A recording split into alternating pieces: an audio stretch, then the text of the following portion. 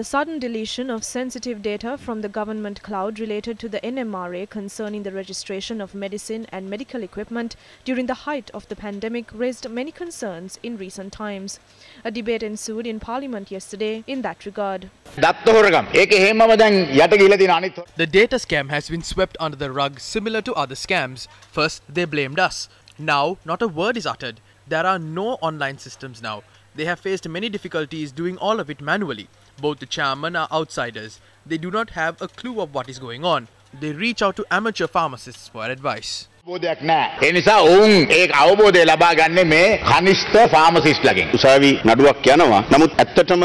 A court case is ongoing. The CID conducted a probe to ascertain whether the deleted documents were supporting documents, real data or scanned documents. As far as I know, permission was granted only yesterday to obtain the initial data. They had only gotten together with a US firm yesterday to recover the initial data. Supporting documents have very evidently been deleted. The documents in the backup have been deleted too. What were the contents of the documents that were deleted? Were there any important details in those? How many corporations benefited from it? Were certain corporations ill affected by it? This is a serious matter. The deletion of data from the NMRA's cloud too has in some ways contributed to the shortage of medicine in the country, similar to that of the forex crisis. The Minister of Health has not presented proper details to the people on that as of yet.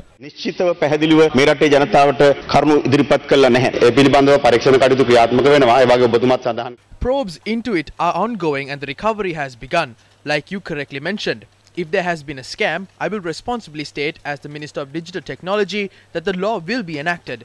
It could not have happened because the relevant institution heads and company heads are bonded in writing to ensure that such a thing does not occur. If any person has neglected his duties, we will enact the law. Steps are in place to recover the data as we speak. It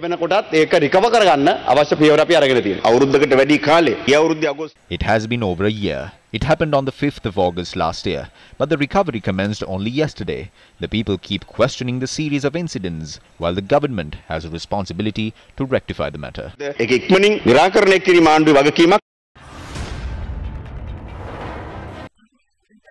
July 23rd, 2021. CID receives a complaint for the first time regarding data of the NMRA being wiped from the Lanka government cloud that holds sensitive information on land deeds, bank details, criminal case records, court records, and many other important information. The incident took place against a backdrop where the process of granting approval to medicine and medical equipment was being digitized. 3rd October 2021. Special team appointed to recover the data of the NMRA that was wiped from the Lanka government cloud. 6th October 2021. Medical suppliers have taken undue advantage from the COVID-19 pandemic. Senior Deputy Solicitor General Dileepa Piris makes a submission before the Colombo Chief Magistrates Court. Manager of the data system at the company handling the Lanka government cloud had erased the data of the NMRA for 7 hours. Statements made highlighting this incident is an organized crime and all those involved must be brought before the law and a broad investigation must be launched into it.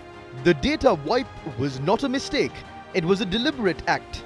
Revelations made in court when employees of the company handling the data system were produced in court.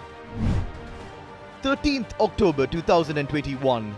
5-member committee that investigated the activities of the NMRA reveals a string of corruption and irregularities at the NMRA. It is imperative that information in the possession of the NMRA is kept safe to ensure that the organization functions efficiently. Losing such sensitive information will jeopardize the very basic functions of the NMRA in regulating the medicinal drugs that are imported into the country and granting approval for new drugs to be brought down. Who benefited from the data wipe of the NMRA? What happened to the investigations? For your attention.